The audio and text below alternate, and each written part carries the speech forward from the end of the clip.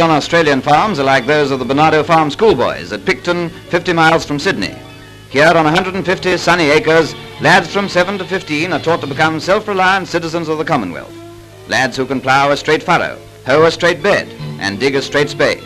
Lads as sturdy as the great country of their adoption.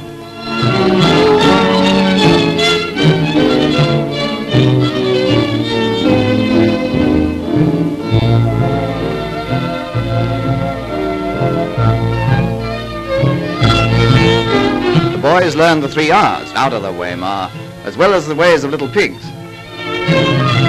Dairy farming is a very important branch of their training, and they're willingly aided and abetted by a large herd of pedigree cattle.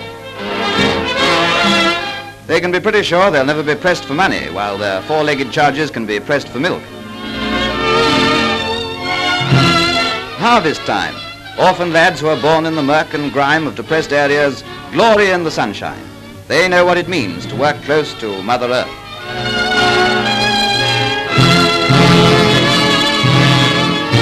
And so, in the words of the old song, they come to the end of a perfect day.